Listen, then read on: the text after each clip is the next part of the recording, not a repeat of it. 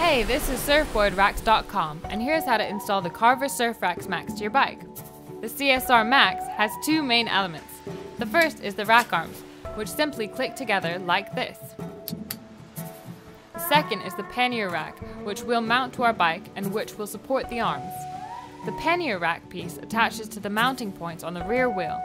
Almost all bikes have these, but it's best to check your bike before you buy.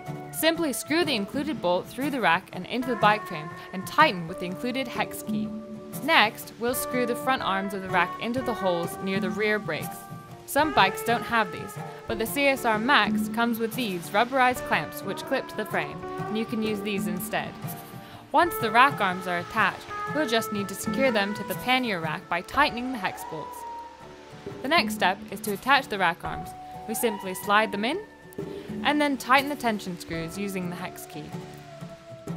Now it's time to add our surfboard. We just need to place the board into the rack arms,